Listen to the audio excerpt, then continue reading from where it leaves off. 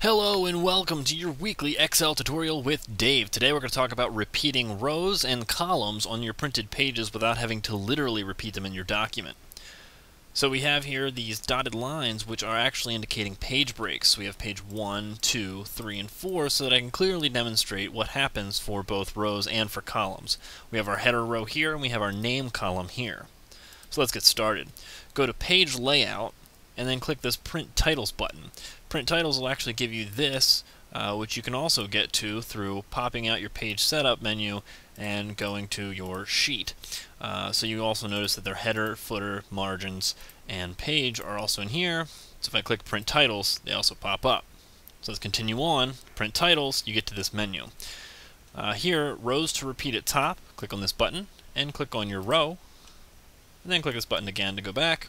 Now columns to repeat at the left, click on that button, click your column, click here. Hit OK, and it's that simple. So now let's go see what the results are.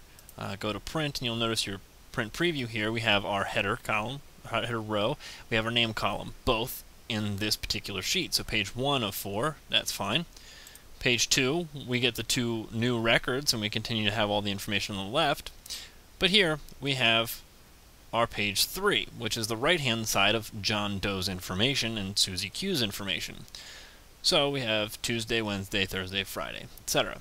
And now on page 4 again, you notice that the headers stay, and so do the names. In this case, we have the next two records with our Jane Doe and Jake Sample. So if you found this video helpful, if you like this video, please subscribe. If you have any questions, leave them in the comments or send me a message and I'll get back to you. Thank you.